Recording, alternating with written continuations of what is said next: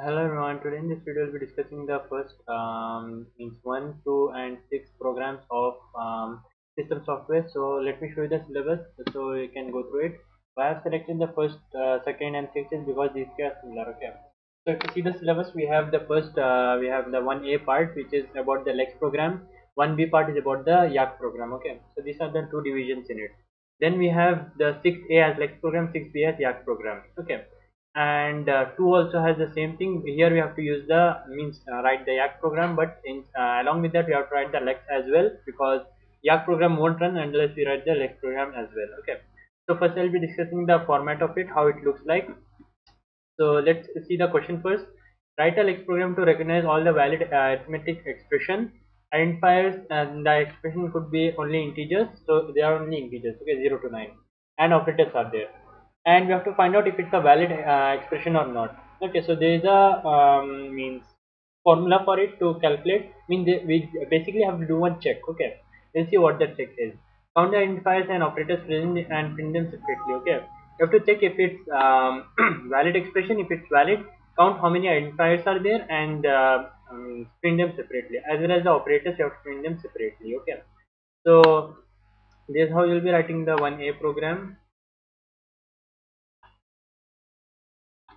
So in the 1A, we have to save it like 1A.l, and after writing this program, we have to write lex 1A.l, cc lex.yy.t minus ll, and then dot slash a dot out. Okay, that's the format which you have to use for writing this program.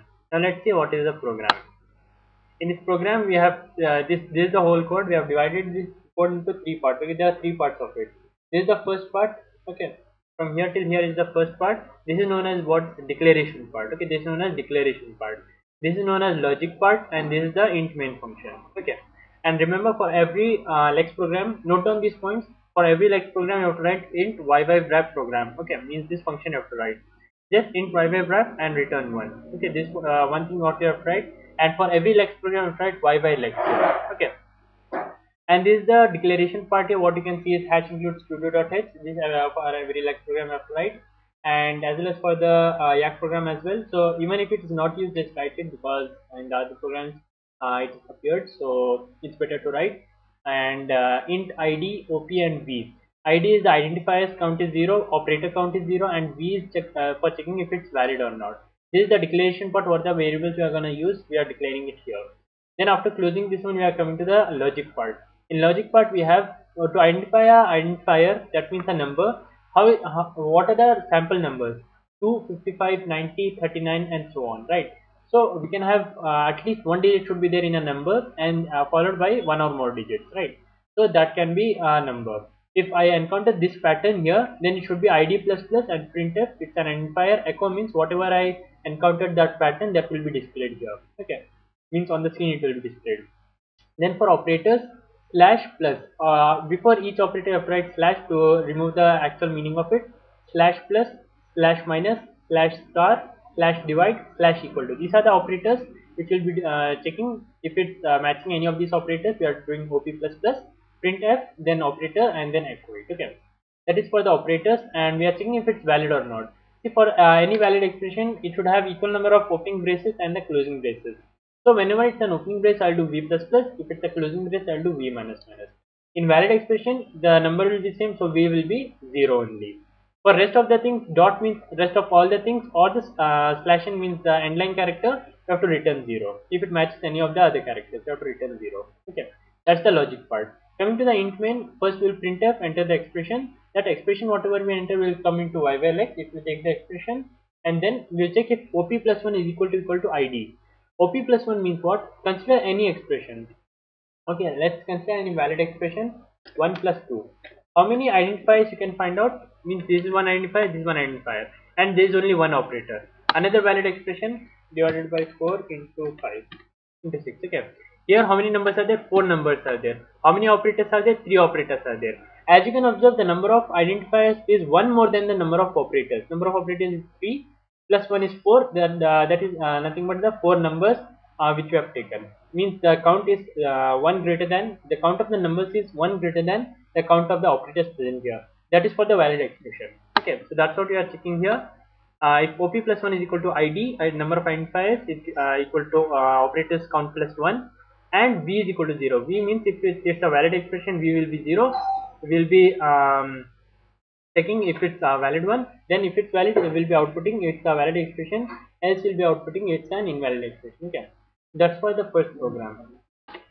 That is for 1a.txt. Okay, this is the program which we will write. Then what we will do, we'll save it as 1a.l in the Linux, and after that we'll write select 1a.l cc minus ll then dot slash a dot out. Okay, so it will be saved and outputted. And the same way we have the 6a also, 6a.l. Let's discuss what is 6a's code. Means what is the problem statement. Write a Lex program to eliminate a comment lines in C program and copy the resulting program into a separate file. So basically what's happening is you have written on a code. What does this code do is it will access this file, and what it will do, it will remove the comment lines. There are two type of comment lines, multi-line as well as single line. Both will be removed. What is remaining, that will be displayed here in the output file. Not on the screen, it will get saved into the output file. And the execution is as follows. The same thing, these two are same code as this one, and dot slash a dot out, and what are the two files you are using, that will be passing here, 6a.txt and 6a.out.txt. Okay, now let's see how to remove the comment lines. Okay, for this the code is as follows. Here first we'll be saving the input file, where we'll have this is the input file, sorry, this is the code which will be saving it as 6a.l, and the input file is means any text file where we will have the multi-line comments and the single line comments in that. Okay, both will be there. So here is the declaration part, and here is the logic part, and here is the void main part. So let's see what is in the declaration part. Hash includes pd.h, int cl is equal to 0. So these two are the cl means comment line. Initially its count is 0. Okay. After that, how to identify a comment line. Okay, to show you the visual representation of how a comment line looks is, you write something here. Okay, again we'll be writing something here, and after that another star and slash. Okay, this one of the comment line, another comment line is this one, and here we have another one. Okay, so this is multi-line comment and this is the single line comment. So these are two types of comment lines. Okay, so in the output file we will be removing this and writing the final answer as follows. Okay, it will be removed here, it will be written as follows. Okay, so let's see what is this. The pattern, as you can observe here, see here, the pattern is starting from this one. What is this line? This line is nothing but slash and star. Slash and star is matched here. Okay, so whenever we encounter an input file and match this pattern here, it will start. Then the middle part is nothing but caret and star slash. Caret star slash means unless I am encountering this symbol, I have to take in the input of all these symbols. So all the symbols will match except this symbol. So when this symbol comes, then the next one will be matched star slash. So star slash will be matched and the whole multi-line comment will be included. Or the other one is slash slash dot star. Slash slash will match this one. Dot star means whatever comes after it, that all will be matched n number of times. It means the whole line will be matched. So here these two are matching the multi-line comment and the single line comment. Okay, that will be matched, and it will do plus plus cl and f print yy dot out space. So in yy out, what will happen is space will be printed. Instead of this one, what will be printing is a space, just a space, like this it will be printing. Then for again in the next iteration, this will also print as space.